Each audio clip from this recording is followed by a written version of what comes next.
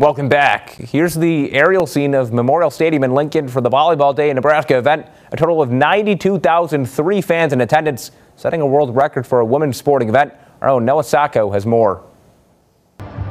Well, back in February, Nebraska head volleyball coach John Cook said, at Nebraska, we aim to dream big and raise the bar. And today, that bar is being shattered. The first ever volleyball matches inside Memorial Stadium for the inaugural Volleyball Day in Nebraska with Wayne State, UNK, Nebraska, and UNO. A celebration of women's volleyball, women's sports, and the Cornhusker State with an NCAA record 85,000 plus in the stands and more, looking to break the American and world women's sports attendance records. Let's kick things off with Wildcats and Lopers exhibition style. Wildcat Nation is ready. Stands are filling up. Check out all the fans. Unreal. And there's number 4 Wayne State. Wildcats' first match versus Nebraska Kearney since 2015. Starting in set 1, Lopes out to a 5-0 lead. But here come the Cats. Chanity Robles stuffs it for the block. Wayne State gets their first point in Memorial. It was that fire they needed. Later, Wayne State battles back to knot it up at 8. Senior Kelsey Cotta gives them their first lead with the kill. One of her 7 today. 9-8 Wildcats. Wayne State feeling the energy. At 16-14 now, Maggie Bramer with the perfect placement. Count the kill. Pierce native led the team with 8 kills in this one. Lopers, though, not letting up. Moments later, Teresa Marks and Peyton Neff throwing up the hands.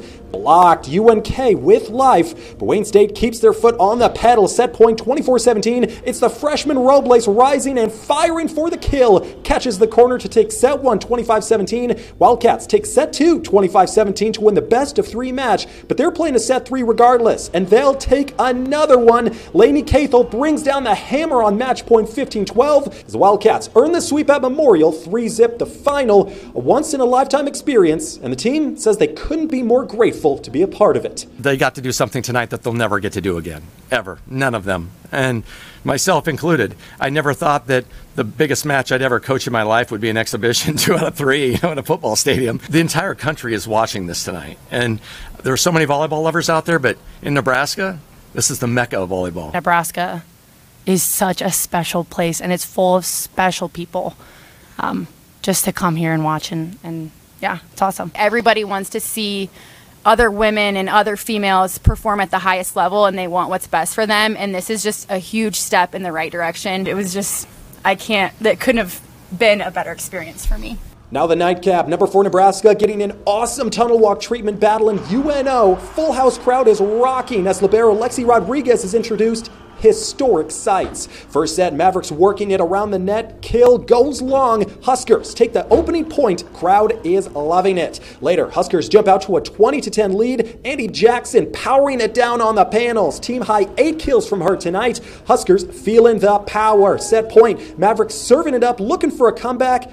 Out of bounds. Huskers take set 1 and 2, 25-14. They kept that national prominence into match point. Allie Badenhorst ready and waiting. She earns the deciding kill. Huskers take set 3, 25-13, and the match 3-zip. But that wasn't the biggest news of the night. Final attendance at Memorial, 92,003. A new American and world women's sport event record. Simply amazing. The night wrapped up with a concert from American Idol winner Scotty McCreery, capping off a monumental night for Nebraska volleyball and women's sports. There's no place like Nebraska, and Volleyball Day in Nebraska is something anyone who is in Memorial Stadium for will never forget.